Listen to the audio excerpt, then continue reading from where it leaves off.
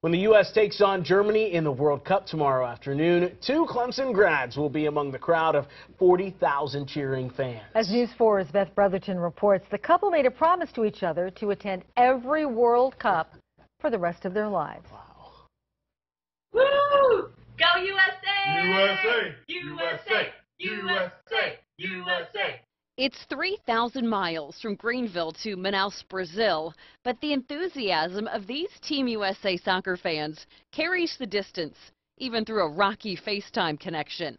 It's been amazing. The soccer fans here are so great. Lee and Amanda Ibrahim are Clemson graduates, and if the name sounds familiar, it's because Lee's dad is considered the father of Clemson soccer.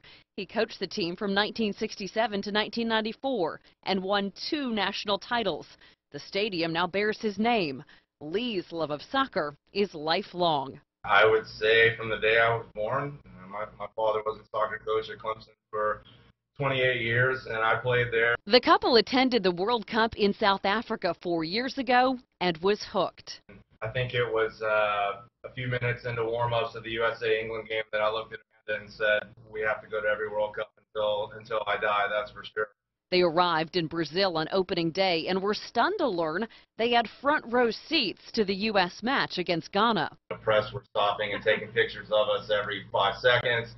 The camera for the game was 10 feet from us and kept coming on us, so we knew we were going to be on TV. And like most Americans, they were crushed by the last-second goal that tied up the Portugal game, but they're optimistic about Thursday's match against Germany.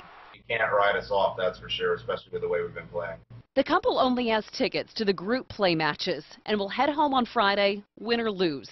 But that won't be their final World Cup experience. They plan to travel to Russia in 2018. Beth Brotherton, WYFF News 4. Lee Ibrahim says he never played against U.S. captain Clint Dempsey, who was at Furman about the same time Lee was at Clemson. But he says he did play once against U.S. soccer star Landon Donovan in a scrimmage.